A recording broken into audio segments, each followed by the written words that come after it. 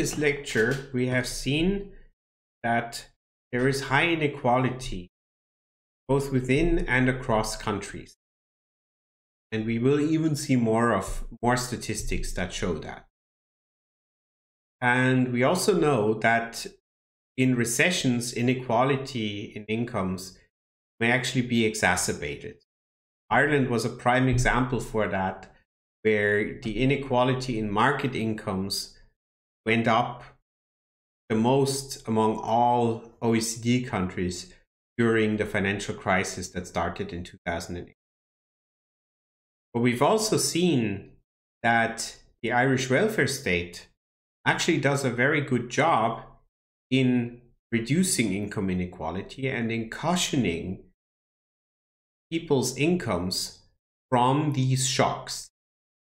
That does not mean that no shock can ever harm the incomes of people in Ireland, but at least the Irish welfare state cushions people from people's lives and people's livelihood from these adverse economic shocks. So the question is, well, how do governments actually do that? Right? So how can they use a welfare state as what's called an automatic stabilizer, whereby during a recession, more people become unemployed, and then they receive things like unemployment benefits and other types of social benefits that keep their income at a certain level.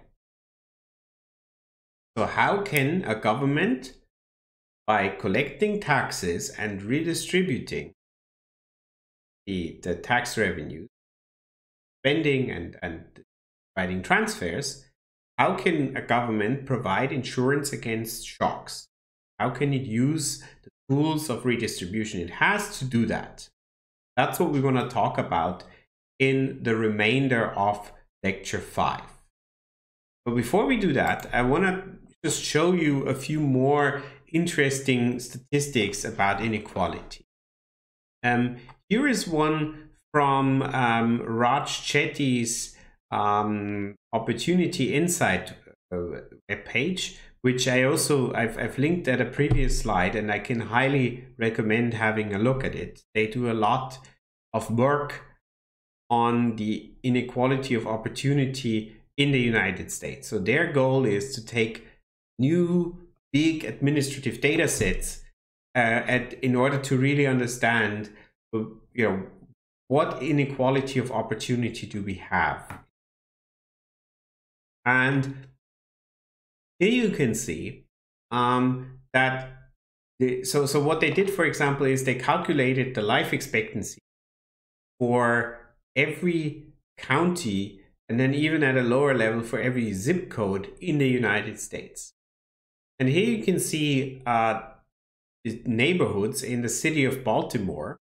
These are small neighborhoods, and you can see a huge difference in life expectancy. And Baltimore is known to be a city that has, that faces quite some social challenges, to put it mildly. But even within that city, you can see huge differences in life expectancy. And so in those areas that are dark orange or red, the life expectancy is below 70 years. And in other areas, so you see here, Sandtown, Winchester, 67, whereas in other places, such as Roland Park up here, it's 84 years. So within the same city, you have huge discrepancies depending on the neighborhood, right? And so it's obviously, there must be something about those neighborhoods and the people who live there that make them very, very different. And the question that a lot of social scientists are after now is, to what extent is it just that people who are in poor health and don't have the greatest opportunities move into certain neighborhoods, and so then that discrepancy is just the result of this differential moving process. If you don't have a high earnings potential, you move to a neighborhood that's cheap, and then when you measure the life expectancy in areas, well, yeah, no surprise that the people there have a low life expectancy, because all the not so healthy people select into that neighborhood. But could it also be that it's something about growing up in such a neighborhood that influences you, that could be changed by government? And that's what Raj Chetty and his team and many others are currently after, to really understand to what extent can governments intervene here to change things like that, to change these stark discrepancies in equality of opportunity. So here are a few more numbers that's taken from Gruber's textbook, admittedly already quite a few years old, but nonetheless, I mean, you would see similar patterns now, which again shows you just the income distribution, or the income inequality, how it differs across countries. And you can see here that when you look at the top 10%, then in countries such as Sweden and Austria, it's actually very low. So income is a lot less concentrated than in a country such as the US or Mexico. And so there is inequality in every country, but the degree of inequality differs dramatically, right? So also when you look at here, for example, a top 40% in each of those countries. So in Sweden, they get a bit less than 60% of all incomes. In the US, it's 68%, and in Mexico, even more, it's almost 74%. Now, one may ask, well, what's the problem with inequality? Why do we care about this? And the reason, there are a few reasons. So first of all, most societies appear to have an aversion against inequality.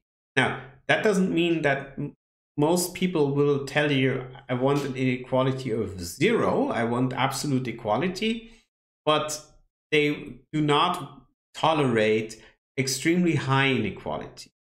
And especially in cases where you don't have equality of opportunity, where the chances of doing well in life are heavily dependent on things that are beyond your control, then obviously inequality is something that the root causes of that inequality is something that lots of people would agree should be addressed. And there are also lots of consequences of inequality that we are, social scientists are trying to understand, but we've come a long way, but there's a lot of interesting questions here yet to be asked and answered. Right? So if, for example, if you have great inequality in a society, Western societies, like most democracies, are built on social cohesion. It's, we have a common goal as a nation living in this state. And we have something like a social contract that we look out for each other and have a common goal. But that social cohesion may be eroded if you have some people who do extremely well and others who don't. And especially then if the people who do extremely well attribute that to their higher effort they put in, rather than to developments that were completely beyond their own control. That can be a huge problem for social cohesion and can have all sorts of political and social problems. So there is an active research agenda trying to look into to what extent there is an erosion in social cohesion due to automation, due to trade integration, where lots of manufacturing workers in the US lost their jobs, and does that explain the rise of Donald Trump, and does that explain also the rise of populist parties in many European countries? Okay, so you have political problems. It can also affect people's well-being. If people see that they themselves and their families have no progress in their income, others are progressing but they themselves are not, that may affect their well-being, their mental health, and so on, and can have huge societal cost. So there are many reasons why high inequality is a problem, and I believe there are few people who would dispute that. Where the dispute comes, the political dispute, is then more, what is an acceptable level of inequality?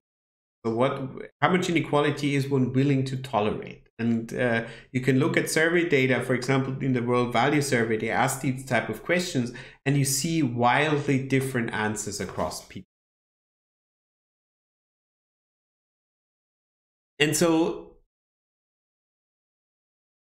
the instruments that governments use to address those inequalities are taxation and transfers. And so we will talk about both of them, at least, scratch the surface of what type of transfers there are, and what some of the incentive problems are when a government gives those transfers. Do those transfers actually target the right people, and do they have maybe some side effects that are unintended consequences that make them less effective? So what welfare programs are there that a government can use in terms of transfer? There are two big types of welfare programs. One are categorical welfare programs, and the other means-tested welfare. In most countries, you will find both. So categorical welfare programs target a certain group, and oftentimes it's very well defined who gets that transfer and who doesn't. Right? So the best example here are child benefits. In Ireland and in lots of other countries, everyone who has a child gets a child benefit. But and it's very clear from birth records and so on to see who is a parent and who isn't. There are other things are disability benefits. So if you can prove that you have a disability, you may be eligible for disability benefits. With a disability, it's obviously less clear cut than with whether a person has a child or not. Who is eligible and who is not, but it's a categorical welfare program, where it's also not so easy to if you don't have a disability to pretend to do so, because you need to prove it. Now, there are other welfare programs that you see a lot, for example, unemployment benefits or childcare subsidies or social housing, that are means tested, which means only people whose income or assets or other measures are that other measures of their living standard fall below a certain threshold are eligible for that. Right? So unemployment benefits is a prime example, or childcare subsidies in Ireland. If you're very poor, you get, or if you have a very low income, you get child subsidies. But if you have kind of a medium intermediate income, you don't. And so means-tested programs are often the best a government can do. But as we will see, they come with all sorts of incentive problems, because to some extent, how much people earn or can earn depends on themselves. And so for many people, it is very beneficial to just work, because if they were unemployed, their income would go down a lot because the unemployment benefits are not that generous. But for people with a low earnings potential to begin with, it might actually be economically more beneficial to not work, or to not work as much, and rather get unemployment or other types of social benefits. And I'm not saying this here as a value judgment, so don't get me wrong here. I'm just saying that there is this incentive for certain groups of the population, those with a low earnings potential, where simply going to work doesn't pay off that much in monetary terms. Right? And so this is one of the challenges that we will see with means-tested welfare programs. Is there a perfect welfare program that works always and for everyone and fulfills exactly the target that it should have? No.